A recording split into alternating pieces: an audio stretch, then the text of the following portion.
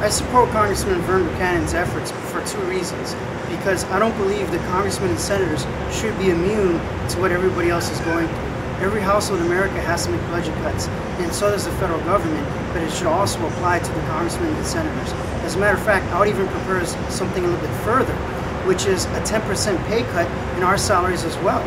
And I believe that if all federal employees were to take a 10% pay cut, make over $100,000 a year.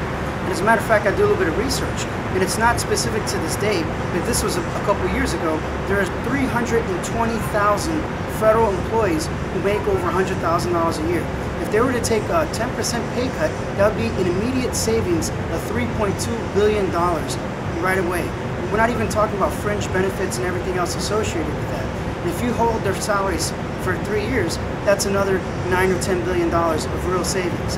Now, that's a small amount compared to the big budget cuts that we need to do, but I think that's a different culture that we need in Washington. We don't need people to say, well, that's only $1 billion. Well, that's only $100,000. Well, that's only $1 million. Because what it is all these small amounts that are being overspent or unnecessarily spent get out of hand. For a quick example, look at the ATF and the DEA. Both of them are law enforcement type agencies with offices in Boston, yet they don't share the same building. They have two different addresses. So now we're spending two different utilities expense, two different supervisory expenses, two different security expenses, because they're federal buildings. You have to hire security guards for each building. Yet why can't they consolidate and work out of the same building and have the same agency?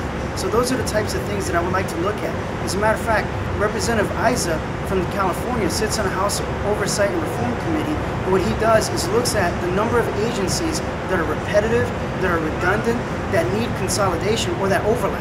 They may not be 100% redundant, but half of the functions they do overlap with another agency. So we're not even talking about Democrats speaking to them saying we want to get rid of the government.